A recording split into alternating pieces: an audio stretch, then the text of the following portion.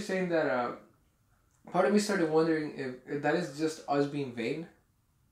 Like, have you ever noticed that everybody aspires for fulfillment of life, but culturally speaking, that's very American. Right. Most cultures are, I have certain obligations, and those trump desires. Right. Like I guarantee your parents are the same way. Your parents are not thinking, do I fulfill? Does my kids need food? Yeah. My kids need a roof. Yeah. My wife needs this. That's probably saying my wife needs this. Your mom is thinking my husband needs that. Yeah. Right. And so, would you say that this is an American culture of what I need in my life to fulfill my desire, my fulfillment, or is that like a eternal existential issue for everybody? I mean, I like that you said that because I'm gonna segue a little bit. That's actually one of the main reasons why I don't want to get married or have kids, because it requires sacrifice that I don't know I can make. You get me? Like my mom and dad, they have to, right? They at this point, it's like, I have to, do X, Y, and Z, because, we have a kid, we have kids, we have to provide for them, food, like all of those things that you said, when you start a family, your needs, your desires become not even secondary anymore. I mean, they're just, like, is my family good? You know what I mean? Like, that's what you focus on. I think that, I like that you said that, because it is selfish. You get me? When you're trying to be fulfilled, in a way, it's selfish. But if I think about it, if you can be fulfilled and still take care of your family. Of course. You know what I mean? You might, people will even say that you'll be better off because you're a better person for them. Exactly. Like, exactly. That makes perfect sense. But to kind of come back to your question, though, are you saying, is it like in the American dream? Right? Yeah, because a lot of times, we were, especially like we had a Korean tourist this week, right. And they kept talking about how as a family she did this, and as a family, she didn't sound like I do this. Yeah, it's we do. It's American vocabulary. And it's funny because even in the word America, at the center of it all is I. Yeah. Right? And that's the American vocabulary. Is how do I feel? How do I want to approach this? But all the cultures, Hispanic, Asian, or whatever, it's very we-centered. Mm-hmm. Yeah. So you think American dream is killing the idea of me fulfilling somebody else's goals? So there's the thing. The whole thing about the American dream is to be able to come to a country where you have all these freedoms and whatnot, right? And be able to come from nothing and be something, right? Like, we hear it all the time, right? You have immigrants that came to this country with $0 in their pocket, with $2 in their pocket, and they've made millions of dollars because of the opportunities that this places give, right? That's what I've always seen the American dream to be, right? The American dream is like flashed off as, you have the crazy dope car, the super nice house in the hills, the facade. Right? That's what the American dream is, right? Like, that's what everybody tries to sell, whatever. That's what keeping up with the Joneses is, right? Like, you're trying to keep up with the Joneses. You're trying to, like, have the nicest things, because the Joneses have the best of the best, right? I think the American dream is bullshit, and to be completely honest with you, because the thing is that people, all of those things that we chase is for a reason. You get me?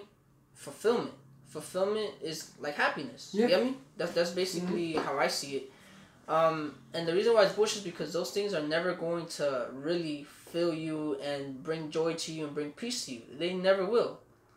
And you're gonna, for the rest of your life, chase that. You get me? So, I can see it's two ways, right? If you're a person that believes in God and, all of that stuff, I feel like that's the ultimate fulfillment, right? Like, with that, you just have this peace, when you just have that tight relationship, right? If you choose whatever, if you're not in that realm, is there relationships that you have with people anyways. So at the end of the day, it comes down to people, comes down to relationships. You get me? That's fulfilling. You know what I mean? Like, look, it's cool. You can have a house in the hills, right? And nice cars and all this money and stuff. But, like, when you want to just chill and go to the movies, you're going to call up a bunch of girls and go. You can do that, sure. You get me? I don't know if you're Dan Bilzerian and you want to do that and that's going to fulfill you for the rest of your life. I don't know if it will. Cool. At least for me, I just think that at the end of the day, it's all about relationships. You know what I mean? It's about people. You can have all this money in the world and all of these things, but it's who you experience them with that matters. Happiness is already inside of you. Like you choose to be happy every single day. You get me? Mm-hmm. I said something a while back like, oh, we're searching for happiness, and you like no, like you have it inside, and it's so true. Like it's people search for happiness in other people. You get me? Like they get a girlfriend or a boyfriend because you make me happy. I want to be with you. That's wrong. Like you should be happy. Period. You get me? Yeah. Like all of these people that we have in our lives, they may add up. You get me? They may give like steroids to this happiness or whatever, but you should be happy with yourself. You get me? With who you are as a person, with who you are mentally, how far you've gotten in life. Like that's what should bring you happiness. It's not these material things. Like that's so real. Like at the end of the day, look, you gotta think of it like this. People are worrying too much about their bank account. They don't worry enough about their funeral. Right? Now, some people might be confused. Like, wait, what do you mean? Okay, well, look, it's a very simple concept I heard. Like it was the Gary Vee, right? The Gary Vee one. Like more than half a year ago, he said, if you worry about the amount of people that will come to your funeral, you get me? Because you've impacted their lives, you said things to change, you said things to feel, you said things to cry, you said things to set emotion, you get me? To build a connection. At the end of the day, those things add up to your bank account anyways. You get me? Like it's the real thing that really matters. You get me? When you're dying, cool. All these and again, people could watch this right now and be like, "Oh, you're just saying that because you're broke. You're in the hood. You don't know what you're talking about." You're right. I don't. I'm not rich or nothing. Right? Nowhere near it. So maybe you might have something else, but from what I've heard from a bunch of rich people and from a bunch of like people like out online and stuff, like this stuff, like it really doesn't make you happier. It adds on to certain things. You know what I mean? Like it just. Money, all of this money, it'll add on. Yeah, if you're miserable, you're gonna be even more miserable. Yeah, it accentuates whatever you're facing. Exactly. So, all of these little things, you just need to realize all these little things don't matter. You know what I mean? You need to like look in the mirror and be like, are you happy with who you are? And that's what should bring you happiness. Everything you do should accentuate that. You know what I mean? So the amount of people that come to your funeral, the kind of people that are there because you did X, Y, and Z, that matters more than, oh, I gotta get my paper, I gotta get my paper. You know what I mean? That's what matters. And because at the end of the day, that's what you remember for. Yeah. You know what I mean? You're like, look, Steve Jobs, right? He's remembered for Apple.